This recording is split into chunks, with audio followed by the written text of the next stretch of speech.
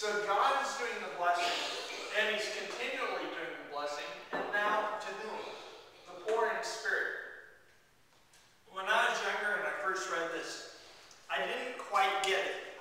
How could you be poor in spirit? I always thought of poor being financially or not having a home or of material things, but not anything spiritual. But in the real meaning of this, to be poor in spirit means to be destitute of righteousness.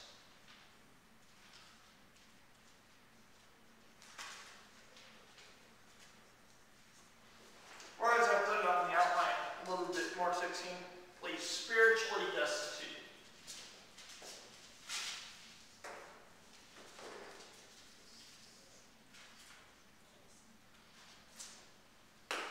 So how is it that we can be blessed by God if we are destitute spiritually?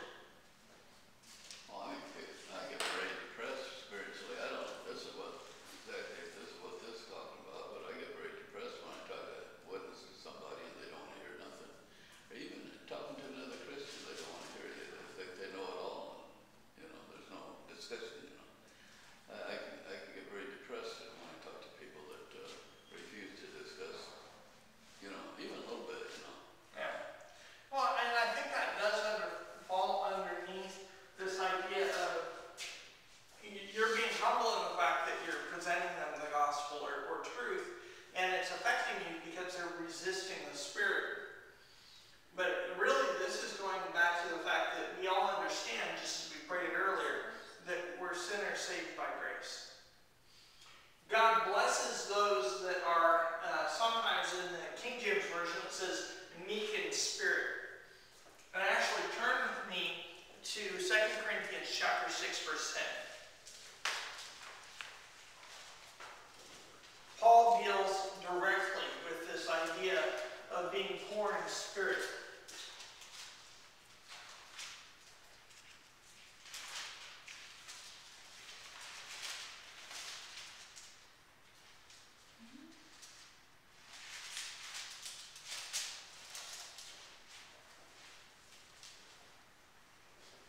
Sorrowful, yet always rejoicing, poor, yet making many rich, having nothing, and yet possessing everything. Here Paul is talking about his hardships, being in Christ. And he recognized, even though the fact that sometimes he was poor, sometimes he was shipwrecked, sometimes he was beaten, those ended up being blessings for either himself or other people because of his mission, being the gospel. He understood the fact that he was destitute spiritually, and all of these blessings that he was receiving was directly from God.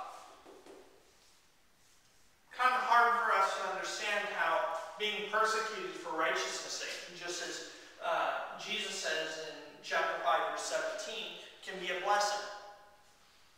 We notice all throughout the New Testament that those that were persecuted rejoiced because they were persecuted just like their Lord and Savior was persecuted. And it's tough, especially in our American Christianity mindset, to wrap our minds around persecution. Unlike churches in China that are in basements, much like this, and if they're too loud, they get found out, and then we know of a pastor that's serving 20 years in a labor camp because of leading a Bible study in someone's church, someone's home. And I think, though, as we've been praying, that day is coming in the United States, sooner than later. I just pray that American Christians will stand up for what they believe in and not fall by the wayside. I think that the church,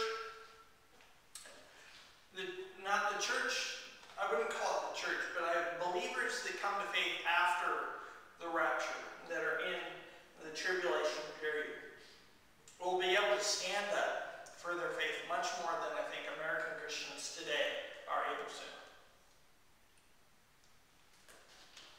It's sad. We so blessed, if you want to talk about blessings, we've been so blessed here in America to be pretty much free of oppression religiously for the past 250 years. We take it for granted.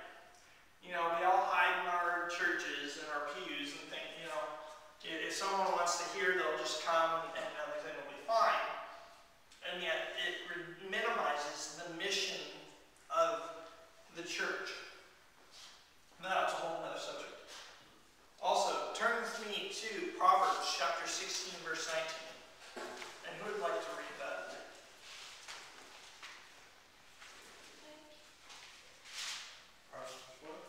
Proverbs 16, 19.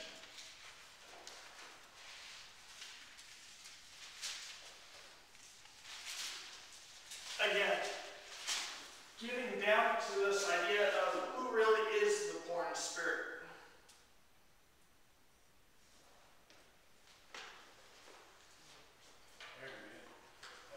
Better to be lowly in spirit and among the oppressed than to share plunder with the proud. So what do you get from that right off the bat?